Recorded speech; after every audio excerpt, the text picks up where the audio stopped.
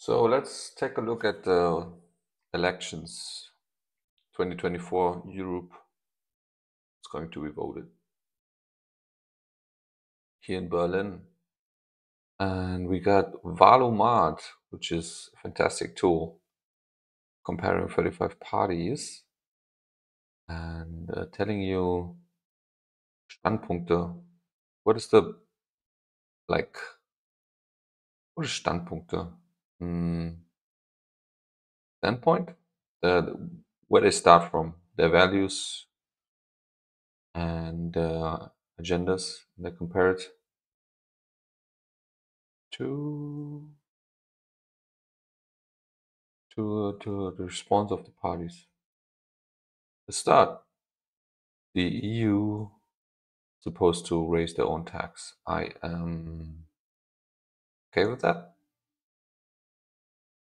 No more Verbrennungsmotoren, which means combustion engines after 2035. I am okay with that. Own emergency rescue in the Mediterranean Sea. I think it's better to coordinate that. I'm not for the Ukraine joining.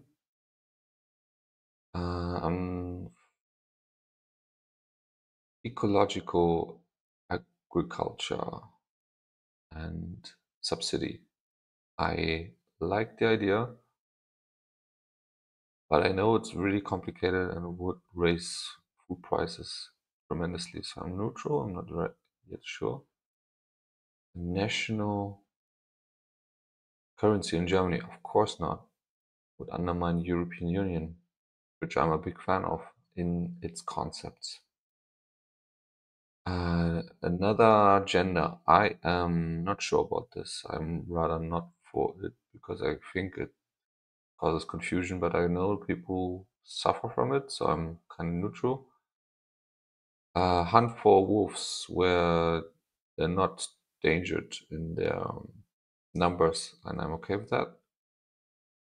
New buildings are mandatory to build photovoltaic. I don't think this is a good idea because there's a lot of buildings and not everybody needs photovoltaic.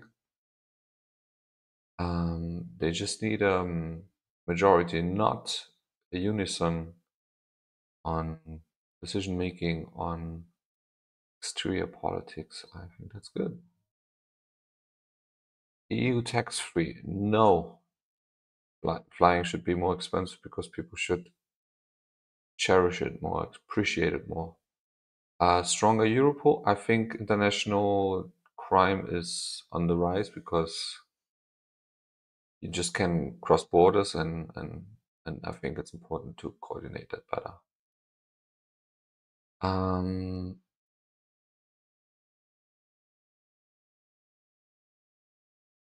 So länderübergreifend is a complicated word. So border crossing. So not just domestic, not just national, but the whole EU.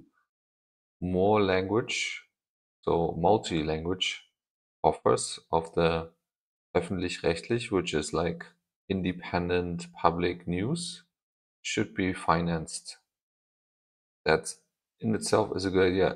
It is pro-EU. Let's say this is a good idea, but the thing is about these things, they're expensive. So democracy, ecological decisions, immigration, they all cost money.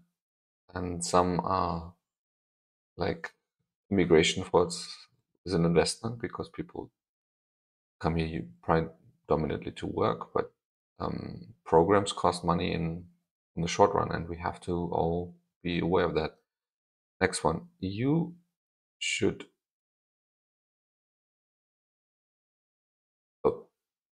abolish the goal to become climate CO2 neutral or climate neutral. I think that's a bad idea. We should become climate neutral because we want to continue to exist, and we are on a path to self-destruction. On elections of the European Parliament, the parties should decide freely how large is the proportion of gender or sex on their lists, and I think they should have those liberties. I've had conversation with people who said there should be a ratio for women, but oftentimes it doesn't make sense. And I think, yeah, well, this is my opinion. I think I'm okay with that. Um, the EU is supposed to give guidelines for the amount of social security in its member states, and I am not sure, but if Vorgaben is the right word, um, different states have different ideas of basic income. It's again pro EU, but I'm not informed enough, so I'm neutral on this one. Um, Social media should decide how to deal with disinformation on their platforms. I think there should be public guidelines because people like Donald Trump can cause mass disinformation and cause major riots. And I don't think the civil. On the other hand, it could cause cancel culture. Not easy. I'm against it though. Um, You should have more space for nature reserves. I am always for that. EU subsidies for member states that cause a breach of following the rules and values of the EU should be kept back financially. So the financial subsidies should be kept back for those countries that, like Hungary and, well, other countries that don't follow the rules. I am absolutely for it. If you don't do what we as a community want, then you should not be part of the community. EU should finance weapons for Ukraine. I think this is an aggressive war, even though the NATO has its own um, flaws and made a mistake with the conversation before this started. But Putin is an aggressor and he is on a power path, and it's more about stabilizing internal conflicts like it often is, and showing it through external conflicts, and so many smart tricks that Putin is doing, like sending young men who could revolt into war to die, and such terrible thing. I don't want to support a war, but on the other hand, I don't want to support a what is it a aggressor to win. So I'm for it.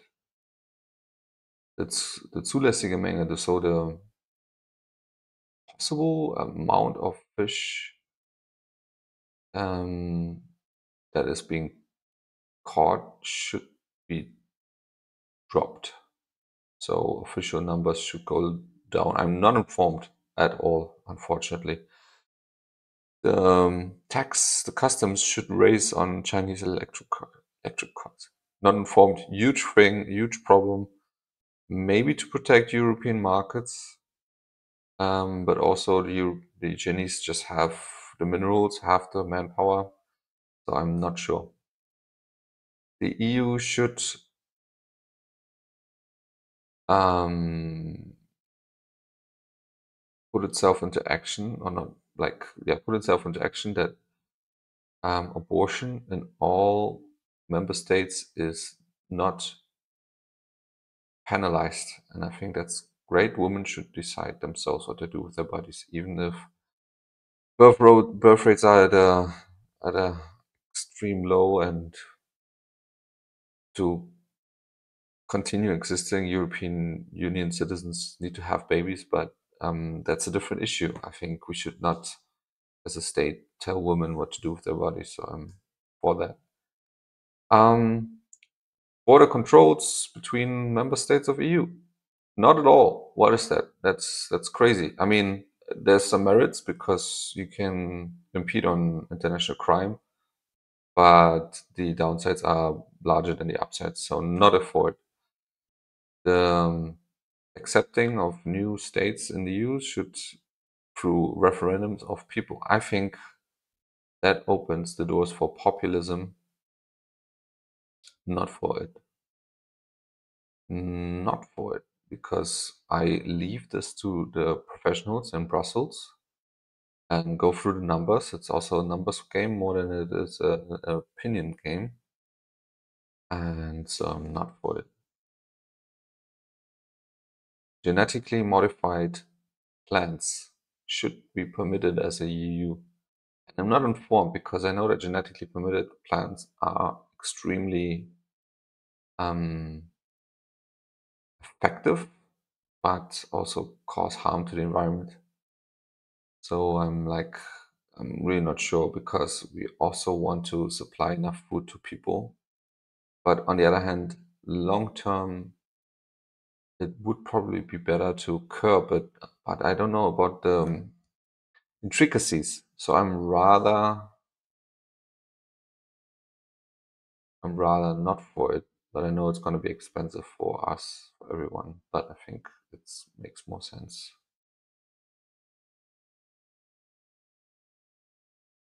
I don't agree. So gender-specific violence against women should become a reason to grant asylum. That would mean that lots of, or whatever the number is, women that are being harmed by the men internationally can come to Europe as a place of refuge, and I think that's a good idea. And urheberrechtlich, so this is about copyright. Urheberrecht is copyrights protected works, photo, literature, music in the EU, if it's not commercial, should be used without paying, and I think that's a good idea. Sanctions against Russia, diminish them. No, I'm not against. I'm not for the diminishing of sanctions against Russia. Erasmus stipendium. What is that again? When you get money from the state, like you know the word. Um, that for people that are going for international studies and don't have high financial means should be higher. I think the nice thing about Erasmus was that it was flat, the same for everyone, so that kind of created equity among students in receiving the money. Or let's say equality, not equity. Equity is where you come from, which family. But I was an Erasmus student and I didn't have as much as other people, but it made me grow. It made me understand, and I think the money was great. And therefore, I think I'm not for this. Personal experience. The EU should consider nuclear power energy as sustainable. And I think it is. It is very sustainable. The only thing is, what do you do to trash? That's not sustainable. But for now, it's a great way to reduce CO2. The immigration of professional workers to the EU should become easier. We do need them from an economical standpoint, but I know from a social standpoint, people in Germany, at least, do not like that there's such an influx of immigrants because it kind of destabilizes a mutual um, pattern of values. But I also think that modern media and and modern education diminish a differentiation in the facets of values, because the more you get educated, the less you become emotional or dogmatic about your views, and you open up to merits and ideas of merits. And I think these people that come and migrate are often people who seek a better future from the standpoint of um, meritocracy. So I'm for that.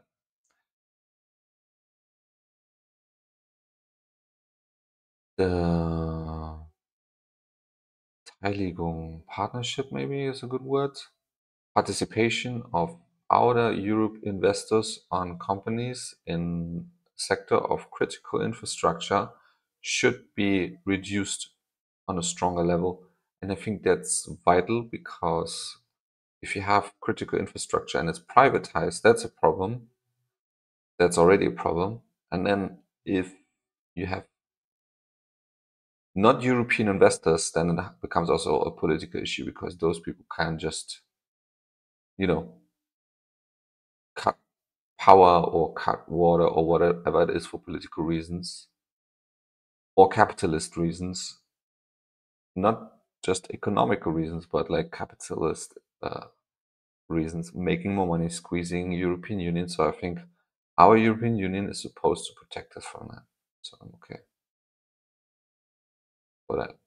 The president of the European Commission should be voted by citizens directly. I think it's already complicated enough to vote for your commune and vote for your province and vote for your president or chancellor, whatever you call them.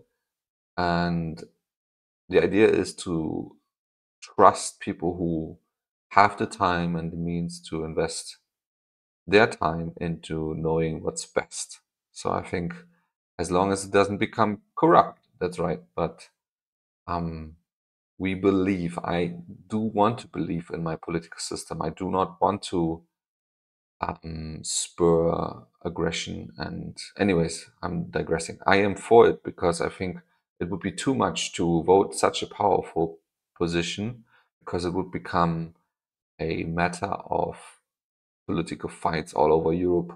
Imagine a world union and you just vote for one person. It's going to be tremendously difficult to choose the right person because there's so much power, too much power in this one election. So I'm okay for this.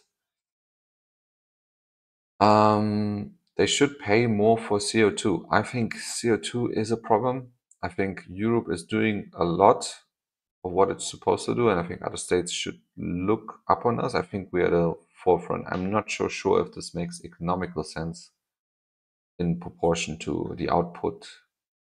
Kind of uninformed, too uninformed, say neutral on this one. Asylum, what is this, Bewerber? People who apply, asylum applicants should finish their documents before crossing the border.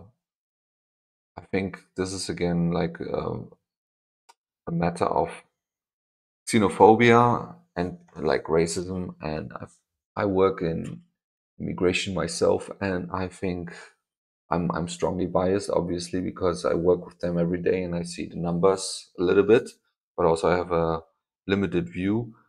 Um, but I know that there's a lot of immigration happening in the EU, and I think we should deal with it outside the border to make it more orderly and separate the chaff from the grain, as much as that may sound. But it should not be too easy, right? Because we have to create a certain consistency of European values. And as I said before, with the migration of professional workers, we can base our entry bar on at least that. So I'm for that. Rüstungsprojekt is like industrial military complex. Should the EU continue investing in European military projects? And I'm against war and I'm against military. I think it's an antiquated idea to fight each other. But obviously, that's maybe considered an idealism. In 100 years, it's probably realism that it's nonsense to fight each other. But I know of the fears and people in power who are not that benevolent to their neighbors, but I'm still not for it. The European Union should continue play a key role in the EU. I don't understand this, to be honest. Isn't the Parliament a vital part of the EU? What would the EU be without the Parliament, where people discuss decisions that are crossing borders? So I'm definitely for it. Okay, so here is the weighting, which is really interesting. How much weight do you personally give to certain questions, like immigration, war, um, ecology, like fishing quotas and electrical vehicles, all these things, and yeah, what is your weighting? And I don't want to do it because I want to keep this video short, as long as it may be already. So I'm just saying, okay. And here I should choose a party that's represented in Germany. Those are the bigger ones. Um, which one would you like to compare your perspectives with?